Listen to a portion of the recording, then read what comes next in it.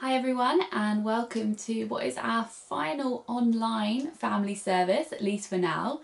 And it's also going to be our final part in our series looking at the life of Joseph. So this week we're going to briefly recap Joseph's story so far and find out what happened at the end when he was reunited with his family. So let's just begin with an opening prayer. Dear God, we thank you for this day. We thank you that we can join together in this way to worship you. We pray that as we learn about the story of Joseph, that you will be with us and speak to us in our lives today. In Jesus' name, Amen. So we're going to have shortly our first song, Count Your Blessings, and then we're going to go straight into a video to see the story of Joseph. So first, here's our song, Count Your Blessings.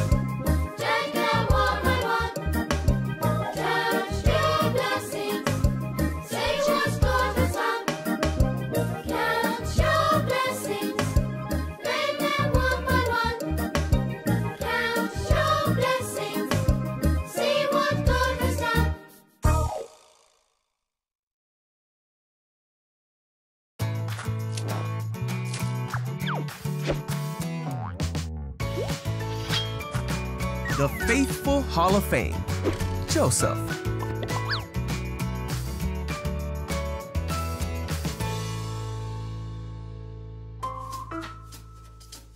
This is Joseph, who was the son of Israel and Rachel.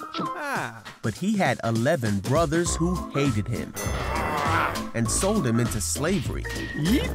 After being put in jail, Joseph told of the future of Egypt when he interpreted Pharaoh's dreams, and Joseph found favor with the Pharaoh. The Pharaoh made Joseph a leader in his kingdom. Just as Joseph had told the Pharaoh, Egypt had 7 years of abundance. Then the 7 years of abundance came to an end, and the 7 years of famine began, just as Joseph had said. But the Egyptians had food to eat because Joseph had planned for the famine. There was famine in all the other lands, and many came to Joseph to buy food. There was even a famine in the land that Joseph came from. So when Israel heard that there was grain in Egypt, he sent his sons to buy some. But Israel did not send Benjamin with the others because he was afraid that harm might come to him. When Joseph's brothers came to him, Joseph recognized them, but he pretended to be a stranger. So Joseph decided to test his brothers. He had his interpreter tell them to send for Benjamin, who had stayed home. And then he threw his brothers in jail for 3 days. On the third day, Joseph let all but one of the brothers take grain to their starving households with the instruction to bring Benjamin back. But Joseph provided for his brothers' journey and gave them grain and silver. The brothers did exactly as Joseph instructed, as they were scared that God was punishing them for what they had done to Joseph so many years before. They traveled home to their father's house, yippee! Then back to Egypt. Now that he had seen that they brought Benjamin, Joseph was overwhelmed, so he released the brother who was still in prison. But Joseph decided to play one more trick on his brothers. He sent the brothers away but told his servant to hide his silver cup in Benjamin's bag. Then Joseph told the servant to go after the brothers and retrieve the cup. The brothers hadn't traveled far before the servant stopped them and accused them of stealing the cup.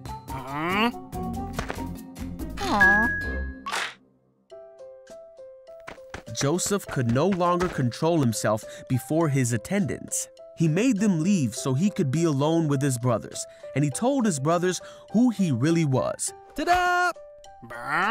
He told them of his life and all he had experienced, and he forgave them for what they had done. God was with Joseph and took care of him and showed him favor. So in that video, we had a little recap of Joseph's story so far. And then we heard the final bit of the story, when Joseph's brothers came to Egypt for some food. And Joseph really wanted to test them a bit, to see if they had changed their ways, to see if they were sorry for what they'd done to him and the hurt that they had caused. And also to see if they were loyal to each other as brothers. In the end, though, Joseph was just so overwhelmed by emotion that he sent his stewards and servants out of the room and revealed to his brothers who he really was. He was so emotional and hugging and crying. What a day it was. A day of reunited brothers and a lot of emotion. And then what we didn't hear in the story is that Joseph then invited all his brothers and their wives and their children, and of course Jacob, his father, to come and live with him in Egypt, to make their home there. And it was a very happy family reunion. There is so much in this story of Joseph, but today I want to focus on that last part of the story, when Joseph showed incredible forgiveness to his brothers after all that they had done to him. And his great love for his family shone through and overwhelmed any feelings of anger or hate. This story, I think, reminds us of the importance of families, the importance of loved ones, of close friends, of those people who mean a lot to us. And there will inevitably be times when we argue and when we fall out with those who we are close to. Maybe not quite as bad as Joseph and his brothers who sold him into slavery, but maybe. Friends and families sometimes fall out very badly. Joseph's story reminds us of the importance of forgiveness and of being reconciled. That's making friends again with those who we fall out with. And Joseph was able to do that, able to forgive his brothers and to be reconciled with them, partly because he could see the bigger picture. He could see how God had worked through all the bad things that had happened to him to bring about meaning and purpose and good things in his life. And so we saw in the story how he forgave his brothers and he got back the family who he'd been without for so many years. Our loved ones are important, friends and family. They're important to each of us. And we should all be working hard at our relationships looking after those relationships. There will be times in our lives when we need to forgive people, when we need to say sorry for the things we have done wrong, when we need to try that extra bit, try really hard to be loving and kind to people in order to help those relationships to flourish, in order to stay close to our loved ones, to friends and to family. And Joseph's story really reminds us of how important that is. So something for us to think about today then, about the importance of those who we are close to, and how we need to look after those relationships, work hard to forgive, to say sorry, go that extra mile to be kind and loving to those around us. So we're now going to have our next song, and as we kind of came to a joyful part in Joseph's story, this song is all about us being joyful.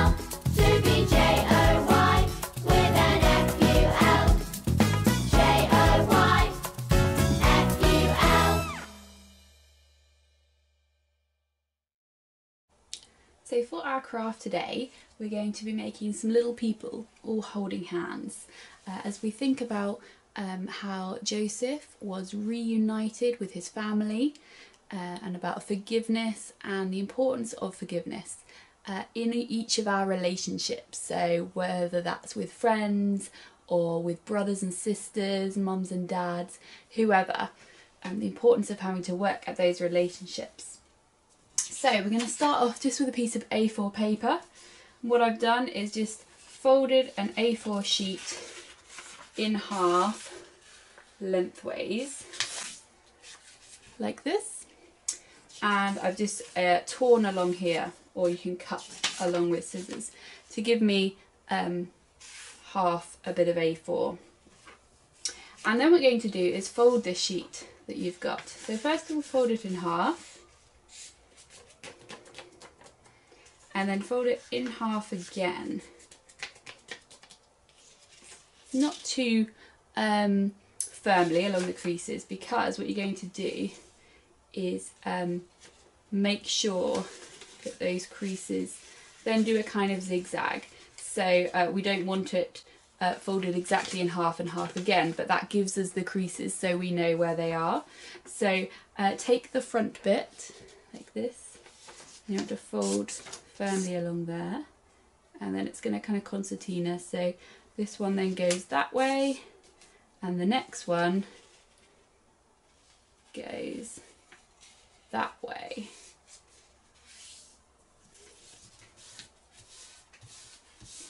Because what we want to be able to do is when we open it out, be like this. Okay, so on the front of your little bit of paper now, you're going to draw a person. Just do it with a pencil. I'm not going to decorate the person at the moment. The crucial thing when you draw your person is that you need the ends of their arms, so their hands, to touch the edges of the paper. So I will show you what I mean in just a sec.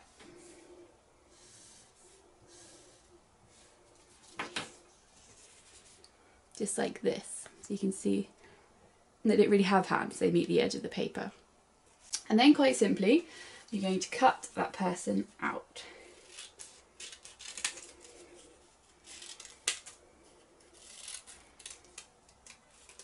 And what should happen is we should have 4 people, because we're cutting through all the folds on our bit of paper the same shape.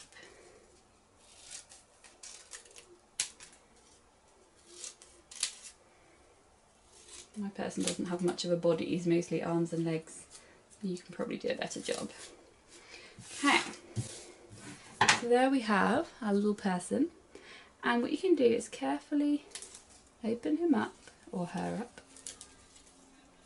like so. And then we've got 4 people. Now of course they don't really look much like people at the moment because they need to be decorated.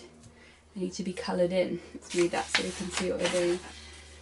Now with our story today, we're thinking about those people in our lives who are really important to us. And sometimes when we're close to someone, like a brother or sister or a good friend, we do argue, we do fall out, just like Joseph and his brothers argued and fell out. And it's important that we work at those relationships, so that we say sorry when we know that we need to, that we really make an effort to be kind, to be loving to those people. And sometimes the people we're closest to, they can be the people it's hardest to be nice to, particularly if we've had an argument or fallen out with them. So what we're going to do is on our little people, we're going to draw ourselves, and then we're going to draw 3 other people who we really love. So it might be mum or dad, it might be brothers or sisters, good friends, maybe think about maybe friends at school or at nursery, people who you love and know that you need to make an effort to be kind to.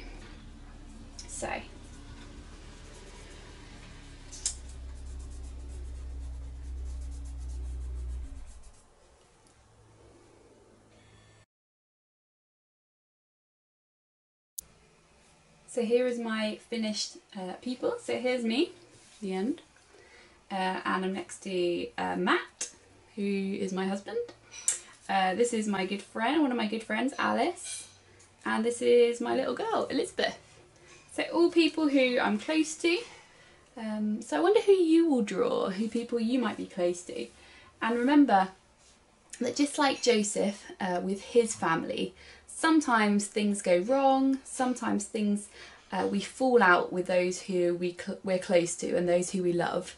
But just like Joseph and his brothers, had the opportunity to make up and to become good friends and a family once more, it's important that we take any opportunity we have to make up those relationships, to become friends with people again, to forgive and to be forgiven, and to be kind to people, so that we can stay really good friends with them. So do post on Facebook, if you can, your pictures and your people that you make.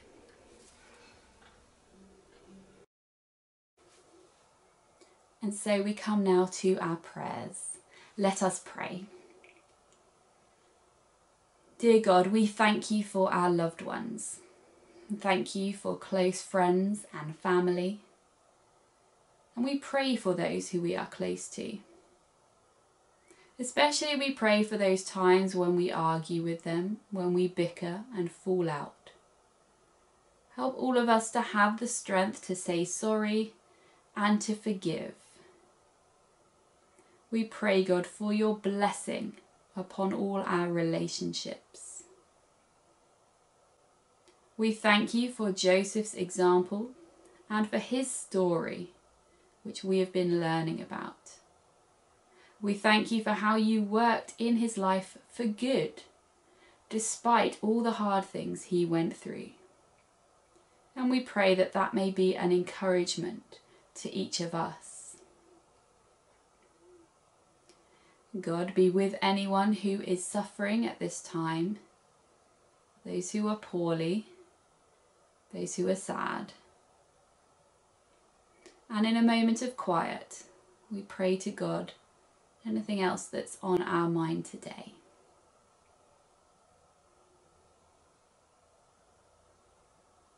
In Jesus' name, Amen. And we pray together the Lord's Prayer on your screen. Our Father in heaven, hallowed be your name. Your kingdom come, your will be done, on earth as in heaven.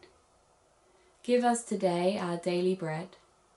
Forgive us our sins, as we forgive those who sin against us. Lead us not into temptation, but deliver us from evil. For the kingdom, the power, and the glory are yours, now and forever. Amen.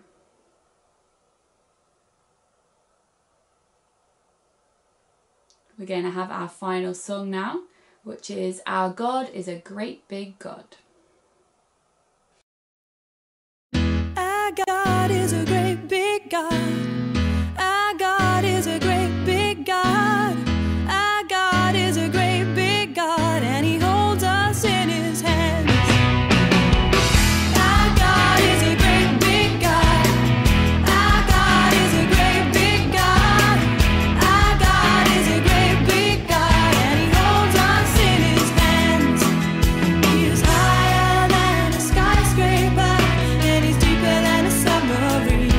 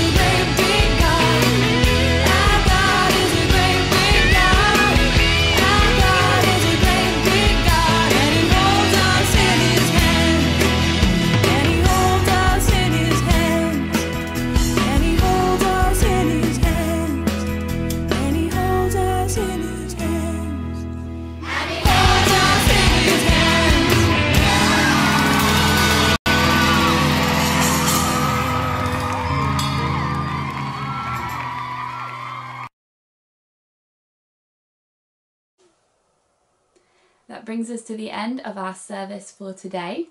And this was our final online service, but we will meet next week in the Cornerstone at the altered time of 11:30.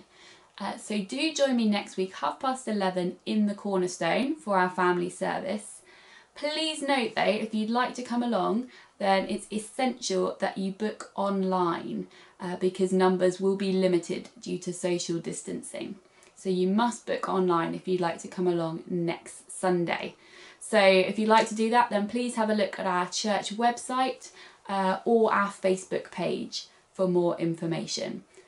Or if you've got any problems, then just write on the Facebook page or write on the YouTube comments if you want to find out any more about how to do that.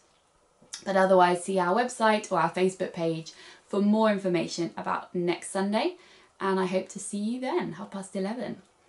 God bless, have a good week and see you soon.